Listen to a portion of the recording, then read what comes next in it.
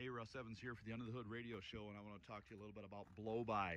A lot of you have asked us, what is blow-by? When your mechanic says, my engine is bad, it's got too much blow-by, what do we need to do? Well, blow-by means that the piston is coming up and the compressed mixture in that cylinder is blowing by the piston rings, or you've got a hole burn in your piston, and that's why it's blowing by. Now I'm going to start this Suburban up and show you exactly what blow-by is.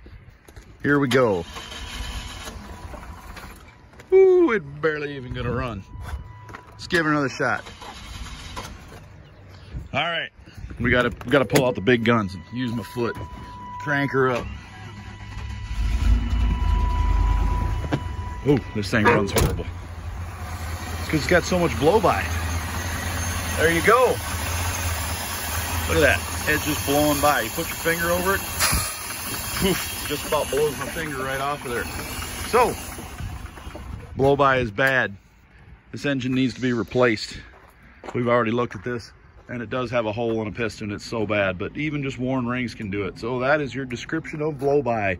Combustion gas is being blown by the piston rings. Take care, and we'll see you under the hood.